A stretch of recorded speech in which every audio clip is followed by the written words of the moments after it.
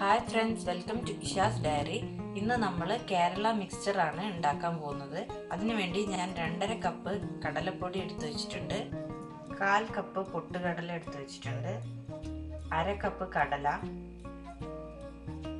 3 വെളുത്തുള്ളി ചതച്ച് വെച്ചിട്ടുണ്ട്, 2 തണ്ട് കറിവേപ്പില എടുത്തു വെച്ചിട്ടുണ്ട്, 2 teaspoon Kashmiri chilli powder, 1/2 teaspoon സാധാരണ മുളക് പൊടി, അത് ആവശ്യത്തിനനുസരിച്ച് കൂട്ടുക കുറയ്ക്കുകയോ ചെയ്യാം, 1/4 ടീസ്പൂൺ മഞ്ഞൾപ്പൊടി, 1/2 ടീസ്പൂൺ കായം, ആവശ്യത്തിന് ഉപ്പ്, വറക്കാൻ വേണ്ടി 1/2 കപ്പ് എണ്ണ എടുത്തു വെച്ചിട്ടുണ്ട്, കടലപ്പൊടി കുഴയ്ക്കാൻ വേണ്ടി ആവശ്യത്തിന് വെള്ളം എടുത്തു വെച്ചിട്ടുണ്ട്. അപ്പോൾ നോക്കാം നമുക്ക് എങ്ങനെയാണ് മിക്സ്ചർ ഉണ്ടാക്കുന്നത്. 3 കപ്പ് കടലമാവിലേക്ക് അല്ലെങ്കിൽ 2.5 കപ്പ് കടലമാവിലേക്ക് ഞാൻ 1/4 ടീസ്പൂൺ മഞ്ഞൾപ്പൊടി ഇടുന്നുണ്ട്, 1/2 ടീസ്പൂൺ നല്ല മുളക് പൊടി ഇടുന്നുണ്ട്, എരിവുള്ള മുളക് പൊടിയാണ്, 2 ടീസ്പൂൺ കാശ്മീരി ചില്ലി പൗഡർ ഇടുന്നുണ്ട്, 1/2 ടീസ്പൂൺ കായം ഇടുന്നുണ്ട്, പിന്നെ ആവശ്യത്തിന് ഉപ്പും കൂടി ചേർത്ത് ഒന്ന് നന്നായി മിക്സ് ചെയ്തെടുക്കാം.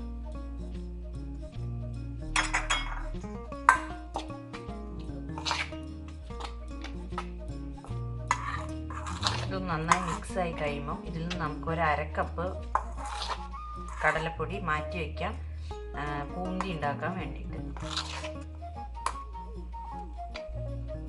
നന്നായി മിക്സ് ചെയ്തെടുത്തതിന് ശേഷം 1/2 കപ്പ് മാവ് ഞാൻ മാറ്റി വെച്ചിട്ടുണ്ട് പൂന്തി ഉണ്ടാക്കാൻ വേണ്ടി.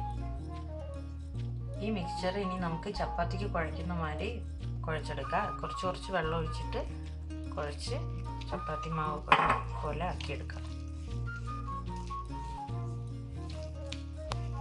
ഇപ്പം ഞാൻ ചപ്പാത്തിക്ക് കുഴയ്ക്കുന്ന പോലെ കുഴച്ച് വെച്ചിട്ടുണ്ട്. ഇനി ഇതിൽ നിന്ന് മാറ്റി വെച്ച 1/2 കപ്പ് മാവുണ്ടായിരുന്നു, അത് നമുക്ക് കുറച്ച് വെള്ളം ഒഴിച്ചിട്ട് ഒരു ഇഡ്ഡലി ബാറ്ററിനെ പോലെ ഒന്ന് ടൈറ്റായിട്ട് മിക്സ് ചെയ്തെടുക്കാം.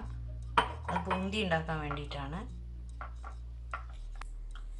ഇപ്പം ഞാൻ ബൂന്തിക്ക് വേണ്ടിയിട്ടുള്ള മാവ് കലക്കി എടുത്തിട്ടുണ്ട്, കുറച്ച് കട്ടിയിലാണ് കലക്കിയെടുത്തത്. ഇനി അടുത്തതായിട്ട് നമുക്ക് ചപ്പാത്തി പരുവത്തിൽ കുഴച്ച് വെച്ചിട്ടുള്ള ഈ മാവ് എടുത്തിട്ട് നൂൽപുട്ടിൻ്റെ അച്ചിലേക്ക് ഇട്ട് കൊടുക്കുക, അല്ലെങ്കിൽ ഇത് ഡ്രൈ ആയി പോകും. അതുകൊണ്ട് നമ്മൾ ആദ്യം ഇട്ടിട്ട് അടച്ചു വയ്ക്കണം. എന്നിട്ട് നമുക്ക് മറ്റുള്ള സാധനങ്ങളൊക്കെ ഒന്ന് വറുത്ത് പോരാം.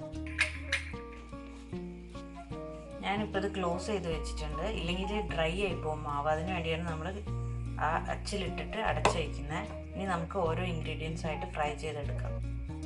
ഞാനൊരു പാൻ വെച്ചിട്ട് അതിൽ സൺഫ്ലവർ ഓയിലാണ് ഒഴിച്ച് ചൂടാക്കാൻ വെച്ചിട്ടുണ്ട്. അപ്പം നന്നായി ചൂടായിട്ടുണ്ട്. അപ്പം നമുക്ക് ആദ്യം തന്നെ കറി ലീവ്സ് ഫ്രൈ ചെയ്തെടുക്കാം. അപ്പം നമ്മൾ കറി ലീവ്സ് ഫ്രൈ ചെയ്തെടുത്തിട്ടുണ്ട്. ഇനി ഇത് ഈ എണ്ണയിൽ നിന്ന് മാറ്റാം.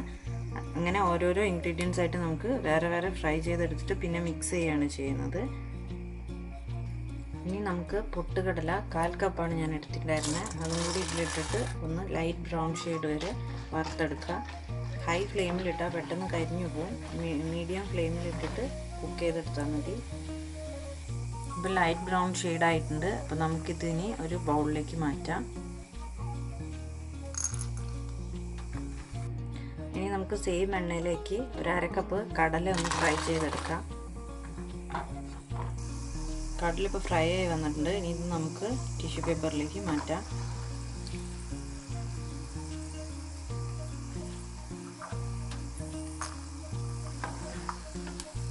ഇനി നമുക്ക് ചൂടായ എണ്ണയിലേക്ക് ഈ നൂൽപുട്ടിൻ്റെ അച്ചിലുള്ള മാവ് മെല്ലെ റോൾ ചെയ്തിട്ട് ഇട്ട് കൊടുക്കാം.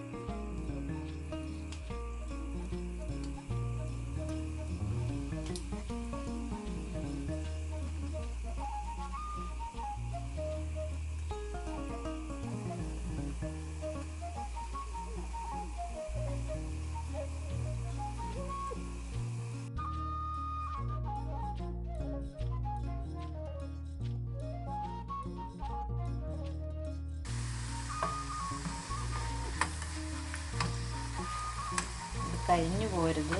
ലൈറ്റ് യെല്ലോ ഷെയ്ഡ് ആകുമ്പോഴേക്കന്നെ നമ്മൾ മാറ്റണം. അല്ലെങ്കിൽ പെട്ടെന്ന് കരിഞ്ഞു പോകും. ഇനി നമുക്ക് ബൂന്തി ഉണ്ടാക്കാം. അതിനുവേണ്ടി ഹൈ ഫ്ലെയിമിൽ ഇട്ടിട്ടുണ്ട് എണ്ണ. ഇനി കുറച്ച് ഒഴിച്ചിട്ട് ഒന്ന് ഇതുപോലെ ചുറ്റിച്ചെടുക്കാം.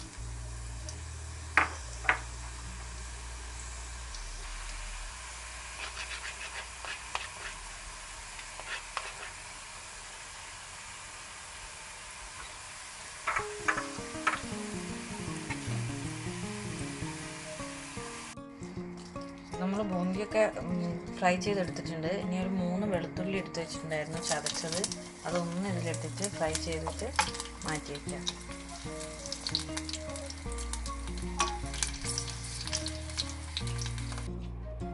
ഇപ്പം നമ്മളെല്ലാം ഫ്രൈ ചെയ്ത് വെച്ചിട്ടുണ്ട്. ഇനി ഇതൊക്കെ ഒന്ന് പൊടിച്ചെടുക്കുക. ഇതൊക്കെ നല്ല ക്രിസ്പി ആയി വന്നിട്ടുണ്ട്. എണ്ണയിൽ എടുക്കുമ്പം ഇത്ര ക്രിസ്പി ആയിരുന്നില്ല. പുറത്ത് കുറച്ച് നേരം വെച്ച് കഴിയുമ്പോൾ നല്ല ക്രിസ്പി ആവും. ഒന്ന് ക്രഷ് ചെയ്ത് എടുക്കുക. ഇനി ഓരോന്നോരോന്നും നമുക്കൊരു ബൗളിലേക്ക് ഇട്ടിട്ട് മിക്സ് ചെയ്ത് കൊടുക്കാം. പൊട്ടിച്ചത് ബൗളിലേക്ക് ഇട്ട് കൊടുക്കുക.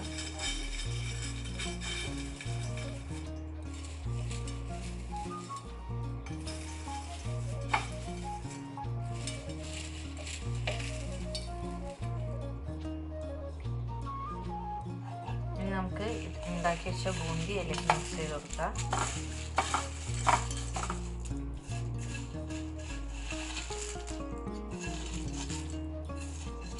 പിന്നെ വെളുത്തുള്ളി, ഫ്രൈ ചെയ്ത് വെച്ച കടല,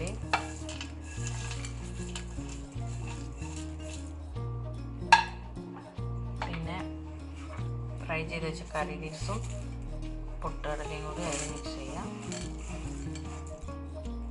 ഇനി എല്ലാം കൂടി നന്നായി യോജിപ്പിച്ചിട്ട് ഉപ്പൊക്കെ ആവശ്യത്തിനുണ്ടോ എന്ന് നോക്കാം. ആവശ്യത്തിന് കുറവ് തോന്നുകയാണെങ്കിൽ കുറച്ച് ഉപ്പ് പൊടി വിതറി കൊടുക്കാം. പിന്നെ കുറച്ചുകൂടി എരിവ് വേണമെന്നുണ്ടെങ്കിൽ കുറച്ച് മുളക് പൊടിയും തൂവി കൊടുക്കാം. ഇപ്പം എല്ലാം കൂടി മിക്സ് ചെയ്തിട്ടുണ്ട്. ഇനി ഇതെല്ലാം കൂടി നന്നായിട്ട് സ്പൂണോ ഫോക്കോ ഒക്കെ വെച്ചിട്ട് നന്നായിട്ട് മിക്സ് ചെയ്ത് കൊടുക്കാം.